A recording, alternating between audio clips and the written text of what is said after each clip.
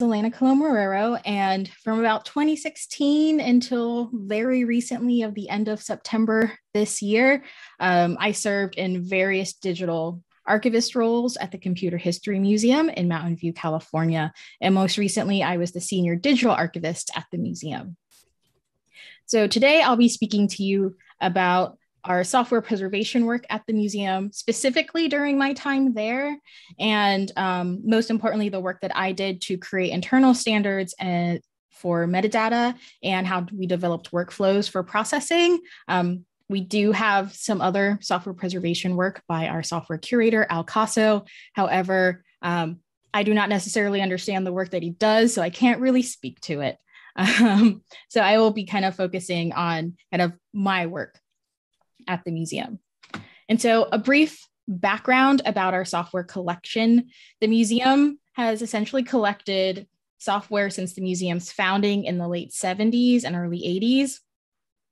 And in 2017, the Software History Center was officially launched. And that allowed for more focused collecting of software materials, whereas before we were collecting software by virtue of collecting people's machines and computers, because once you donate your computer, you don't really need the software that goes with it. So they would give that material to us as well.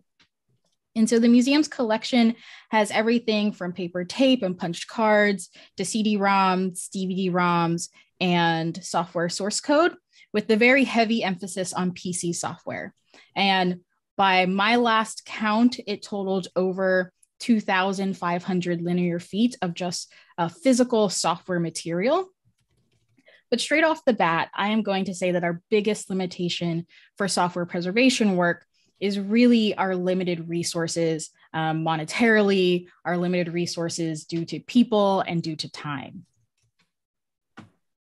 When I started in 2016, there was very little intellectual control over the software collection. And having so little intellectual control made it very difficult to do any work such as disk imaging or emulation. So this meant that our biggest priority was just kind of sorting all of that out. And there were attempts by other archivists in the past to inventory and catalog our software objects, but those efforts were not done either consistently or completely due to a variety of reasons, not the fault of the archivist at all.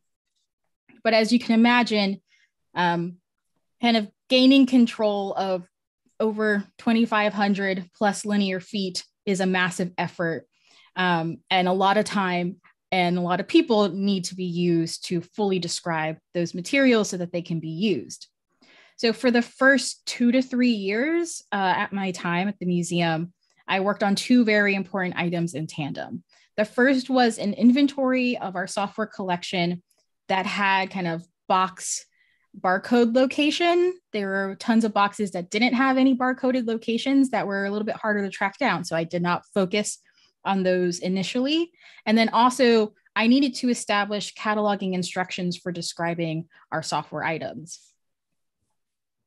And so the purpose of the inventory itself was to kind of collect and count and provide a brief description of the cataloged or partially cataloged software items. And while I was spending my day and parts of my day counting floppies and CDs, I was also writing up instructions for cataloging software. And this slide isn't necessarily correct, but I'm just going to go with it. And I will fix that. So when you review this later, you can see the right slide. But I'm going to admit that while trying to create cataloging instructions for software, my background is not in software at all or software preservation at all. So this was a totally new field of experience for me. And so I had no idea how to approach it. And I had no resources at the time or any connections to this wonderful community to ask for help. And so I conducted an informal survey of staff and curators to ask them what they needed to, one, be able to find a piece of software and to potentially run it. And I got a lot of good feedback from them and used it to implement policies for software cataloging. And I also want to point out that the museum's way of cataloging does not align to any metadata standard out there. We use MIMSI as our collections management system, and whatever way we catalog software, it had to be molded around that specific system, the fields that were currently in use for other formats such as AV, text documents, and physical objects. And because of that, if you go to look at the museum's catalog, you won't see anything that really aligns to premise or MARC or any system or standard that's currently out there in the world. And we also haven't contributed to anything like Wikidata because honestly, the learning curve on that seemed really steep and wasn't the best use of our staff time. So what I aimed to do instead was to create documentation that was straightforward, to the point, and something volunteers or other staff members could pick up with relative ease. Standards and systems don't really provide that, especially if you don't have the background in them. And I recognize that most of the labor when it comes to cataloging is really done by our museum volunteers. And those volunteers can be tech retirees, they're interns, they're temporary project staff. They kind of run the gamut of experience. And so they may not be trained to any type of US archival standards specifically. And even with that, I found that cataloging software is not intuitive and it can be quite difficult for people to grasp or wrap their heads around. And once those inventories and cataloging procedures were established, I focused my work on learning how to disk image software. So we built digital forensics workstations with the help of our IT department so that we could image software materials, but also so that we can process other types of born digital materials that we may receive. I created sample workflows, naming conventions for files, folder structures to establish a process that started at kind of acquisition and cataloging all the way to the final ingestion of disk images into our digital repository. And so as the museum had not actually focused on software preservation work as it related to archival work and description, I also had the opportunity to create an internal case study to help us determine how much work and how much effort software preservation would be and how we would like to approach that moving forward. So we used the inventory that I created to select a collection that fit the following criteria. First, the software in the collection had to be copyrighted between the 1980s and early 2000s. It needed to have a range of media formats, specifically 5¼ inch floppy disks to CDs and DVDs, because those would be the things that I could image with my own workstations.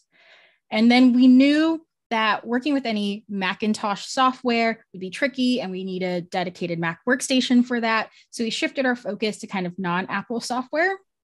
And we wanted software that we could consider as being packaged, meaning that it would come off of the shelf in a box. And lastly, to make things easier, we wanted a collection that was already cataloged at the item level. And this would allow me to speed up the process by only making changes to the catalog record instead of creating a whole new record and barcoding an item. And for us, that was the Jim Warren collection, which you can find the finding aid for online. And we found that this case study, at the end of the day, it took us about 2 to 3 hours per item to catalog an image. And of course, that kind of takes into account something that has like 10 floppy disks in it or like 1 CD-ROM. And we also attempted to emulate some of our software, but found that with limited staff time, it just didn't work. It wasn't feasible for us to do or expand on. And we realized that that time was better spent on cataloging, reference work, and managing our digital repository and more. However, with COVID and working from home, a lot of the museum software preservation efforts have essentially been placed on hold. Without access to the buildings or materials, it was very difficult to catalog or image software items. And then also during this time that complicated things, I moved away from the area, completely out of state to the other side of the country. And so that pretty much brought all software preservation work that I was doing to a stop. And then on top of that, increasing staff time was spent towards building a new digital asset management system for us, as well as a new collections management system. And to build a new collections management system and to migrate also meant that we had to clean up all of our existing records, which meant we weren't really focusing on cataloging anything new. We were trying to clean up what we already had. And since I left the museum at the end of September, I kind of doubt in the last maybe few days they've done a lot more. Work is still pretty much completely stopped in the software realm until either new staff members are hired and or the CMS and the dam building efforts are completely finished. So to summarize, a lot of our kind of software preservation efforts have simply been spent on cataloging and gaining intellectual control over what we have. We established workstations and workflows for disk imaging, but have only applied that to a small, incredibly small fraction of our collection. And for us, emulation is a dream, but it is not a priority at this time. But my hope and my parting wishes, especially for the museum, is that they'll be able to dedicate more resources and more time into preserving this really wonderful software collection that they do have.